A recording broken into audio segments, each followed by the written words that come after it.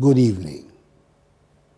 5 days ago, on 6th March, at the Baba Yara Sports Stadium in Kumasi, on the occasion of our nation's 63rd Independence Anniversary celebration, I gave an update on the measures put in by government in response to the novel coronavirus disease, which has so far affected some 118,000 people across the world, resulted in the deaths of some 4,000 persons, and is wreaking havoc on the global economy.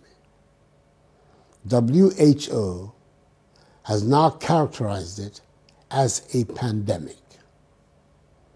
Prior to the address on 6th March, I visited the Kotoka International Airport in Accra, isolation and treatment centers of the Tema General Hospital and the Race Hospital in Accra, to see at first hand part of our state of readiness to deal with the virus, should any suspected case be recorded on our shores.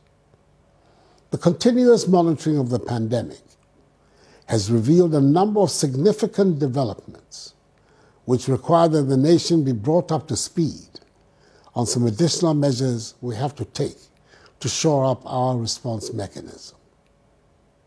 Fellow Ghanaians, as you may have heard in the news, Burkina Faso, our northern neighbor, has confirmed her first 2 cases of coronavirus infections. Togo to our east has 1 confirmed case, and Côte d'Ivoire to our west also has 1 confirmed case. Several countries in Europe, like Italy, where we have quite a large population of Ghanaians, have, as a result of the surge in infections, escalated dramatically their response to the outbreak. Thus far, our points of entry, such as our airports and land borders, continue to show satisfactory preparedness to screen all entrants into Ghana. The Ministry of Health has designated a quarantine facility that can hold infected persons, whilst regional hospitals are preparing isolation centers for holding suspected cases. Our country's 2 main research institutions, the Noguchi Memorial Institute and the Kumasi Center for Collaborative Research, which have the capacity to investigate and confirm or otherwise suspected cases of coronavirus infections, have been very supportive in this regard. So far, they have found that the 57 suspected cases, as of today, Wednesday, 11th March, have proved negative. However, it is imperative that we step up our preparedness to ensure that beyond these initial satisfactory measures, we adopt a whole-of-Ghana approach in adequately preparing for a possible hit within our borders.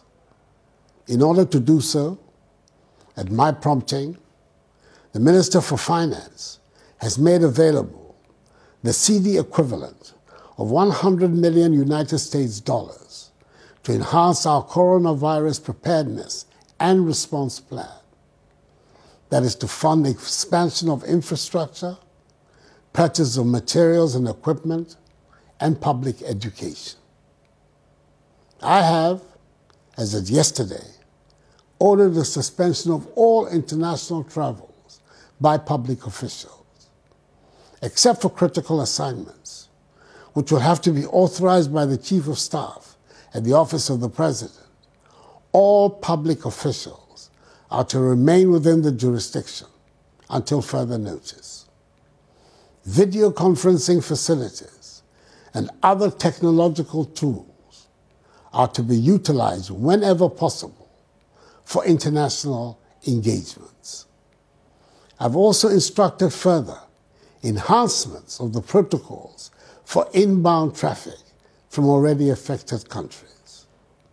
Fellow Ghanaians, all of us should, as much as possible, desist from all foreign travels, except the most critical ones, until there's a grip on the virus.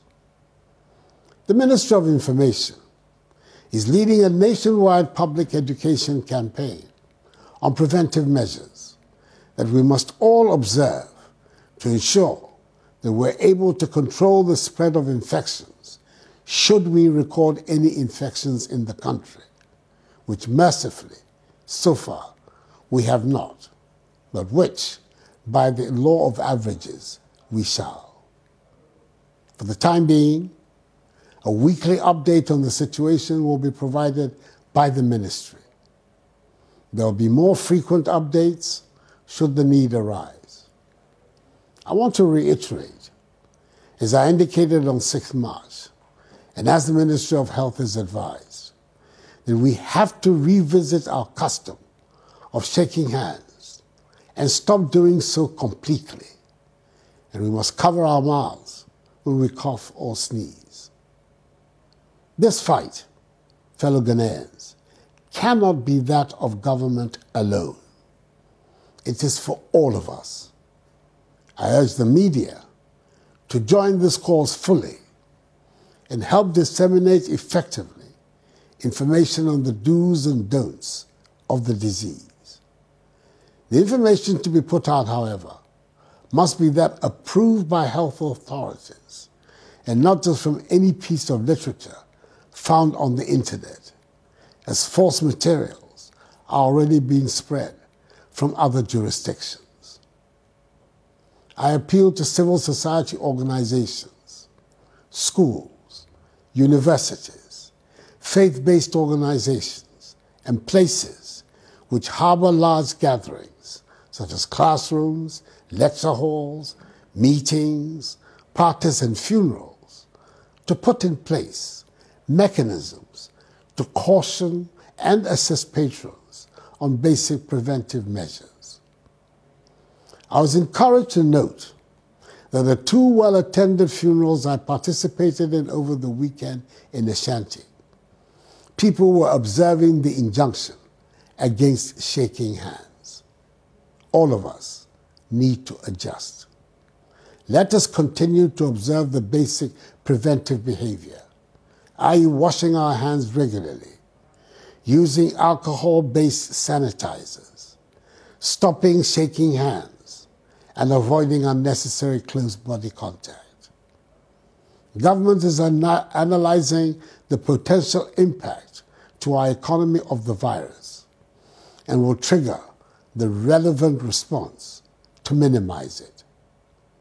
We've begun to engage with the domestic pharmaceutical industry to assist in producing as much of the logistics required to prevent and combat the virus as is possible under the circumstances.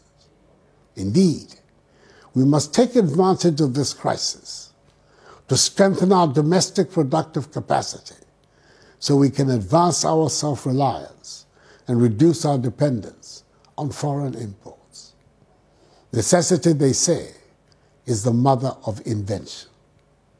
We're grateful to the World Health Organization, WHO, the World Bank, the International Monetary Fund, and Friends of Ghana for the assistance they have so far provided and for the pledges made in support of our fight. We shall continue to work with them to defeat the spread of the virus. I'm confident that together, with all hands on deck, we'll be successful in weathering this storm. May God bless us all and our homeland Ghana and make her great and strong. I thank you for your attention.